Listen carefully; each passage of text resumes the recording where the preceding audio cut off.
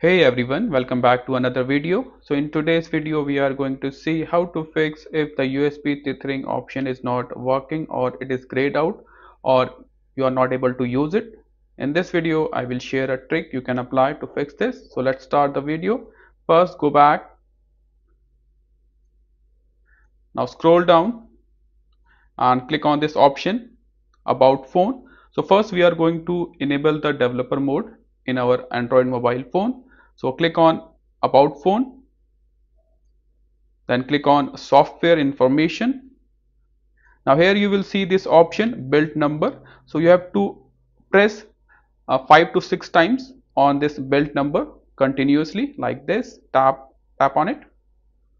Then it will ask you for the pin, your mobile pin. So enter your mobile pin, then click on done, and here you can see the developer mode has been enabled. Now go back, scroll down, and you will see the developer mode, the developer option has been enabled. Click on it. So these are the developer options. Now scroll down and enable this option, USB debugging. Enable this option, click on OK. After that scroll down, then click on this option, tethering hardware acceleration. Take this option, enable this option. So you have to enable these two options, okay?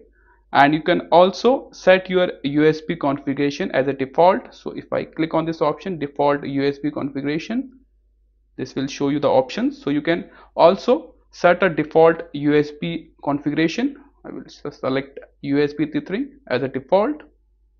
That's it. Go back. So these are the two steps you can apply to fix USB tethering option if it is not working. This is all for the video. Thank you.